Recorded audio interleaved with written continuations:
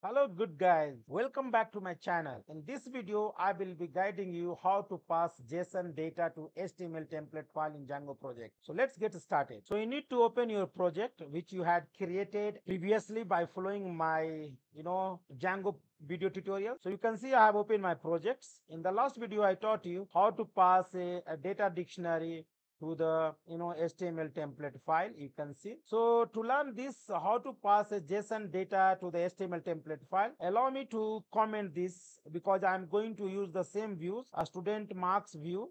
I'm going to convert this student marks into the JSON format, and I will pass that same data as a JSON data to the HTML template. Allow me to comment this code, guys. So I'm going to comment this. I commented.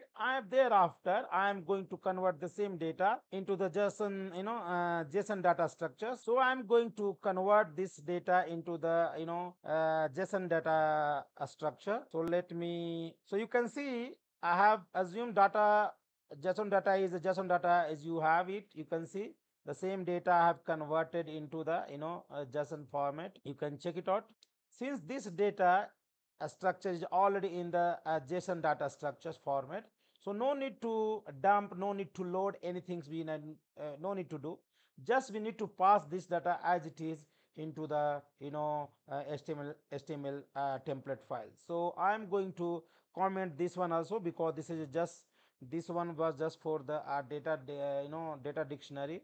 So I'm going to comment this one as well. So now you can look at this one. I'm going to pass, allow me to comment this one as well, just in future if I want to reuse the same code, I just need to uncomment. So I'm going to do this one. So I'm going to copy here, right, return render request, and we are going to render the student. So let me copy paste, guys, just to here. You can see I'm going to copy and paste this one here.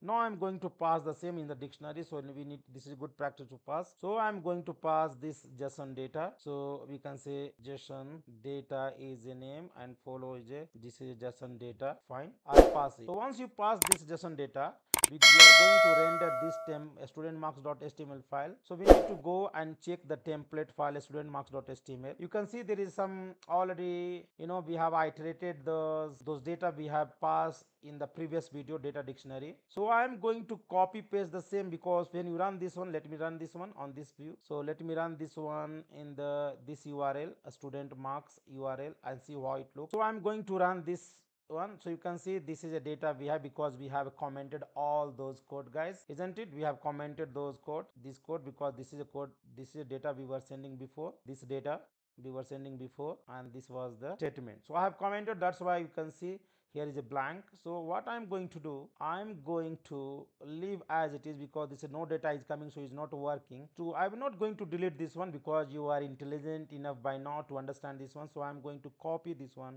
and I'm going to paste. You can create a new template as well for this exercise, but I'm not creating a new template files. I'm just using the existing one which already I have. So you can see which data I'm passing here. I'm passing the JSON data. So I'm this one JSON data. So I'm going to loop is this in this one, in the second one. So JSON data. In this one I am going to remove all those things because this is a JSON data, and I'm going to just read into one variables. N, you can take any variable name here, and I'm going to write here in this one n dot name, n dot reg number, n dot marks. Why? Because you can see each here in dictionary format you can see having the name, reg number, marks, name, reg number, marks. So each iteration they will bring a name, reg number, marks. Another iteration again will bring the name, reg number, marks. So we are trying to retrieve. So hope we have done it. Save this file, go to the browser, make sure your development server is running, refresh. You can see this is coming.